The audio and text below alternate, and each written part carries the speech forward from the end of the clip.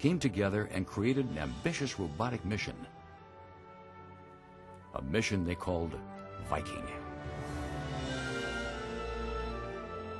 In August and September of 1975, two large, nearly identical spacecraft were launched from Cape Canaveral, Florida. Vikings 1 and 2, named for the fearless Nordic explorers of Earth, would give humans, finally, a close-up look at this alien world.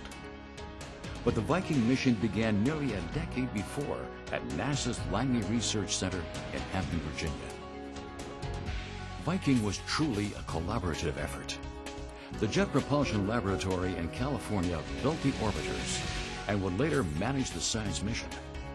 The Glenn Research Center in Cleveland, known then as NASA Lewis, designed the Atlas Centaur rockets. On August 20th, 1975, after years of painstaking work, Viking 1 perched atop its gleaming rocket and was launched into history.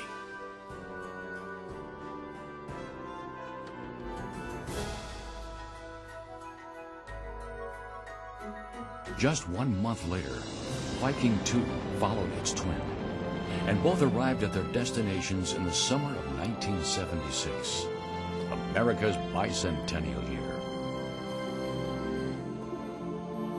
As Viking 1 eased into its orbit, an onboard camera began scanning potential landing sites. And a favorable location was chosen, near ancient outflow channels in a low plain known as Christ Planitia. On July 20th, around 2 a.m. at JPL, where the team was assembled, Viking 1's lander separated from the orbiter and began its hazardous descent to the surface. Plunging through the thin Martian atmosphere at nearly 10,000 miles per hour, the lander was protected by a heat-shielding aeroshell. At around 19,000 feet, a large parachute was deployed, slowing the hurtling spacecraft. At 4,000 feet, the parachute and aeroshell were released.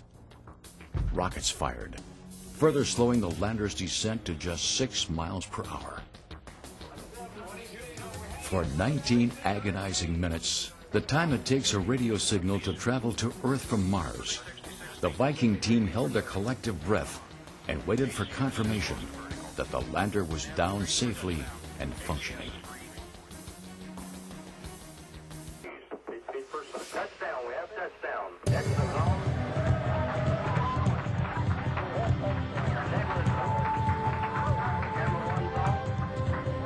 We're looking good. Viking 1's lander had made it. Immediately after touchdown, the lander's camera took its first picture and relayed the historic image back to Earth. We took a picture of its own foot to see how far it had sunk into the surface. Turns out it was very reasonable, good picture, and shows a foot landed on the surface of Mars. It was very nice. The Viking team repeated this gut-wrenching process with Viking 2, which on September 3rd, 1976, also settled solidly on Martian soil.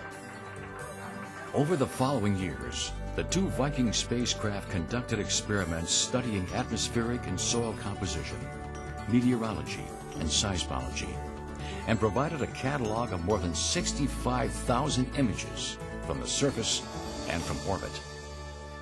But the principal reason for the mission was to look for evidence of life. We went to look for biology, because the big question then was there ever life on Mars?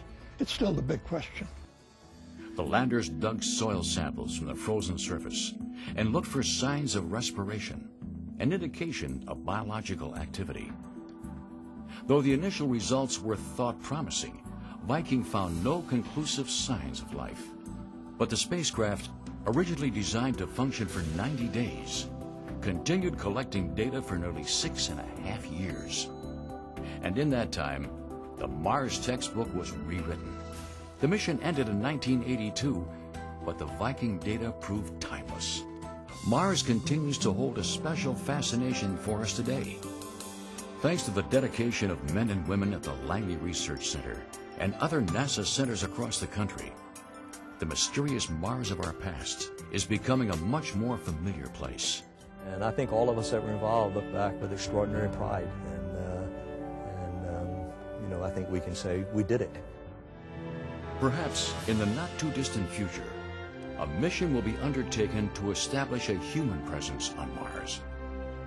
And that next generation of Mars explorers will know that their trail was blazed by Vikings.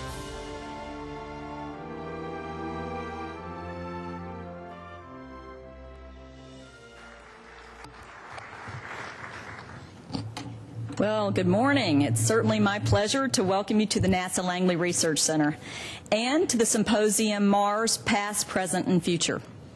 30 years almost to this day, on June 19th, 1976, the Viking 1 orbiter achieved Mars orbital insertion. A month later, on July 20th, a Viking 1 lander became the first human-made object to successfully soft land on another planet.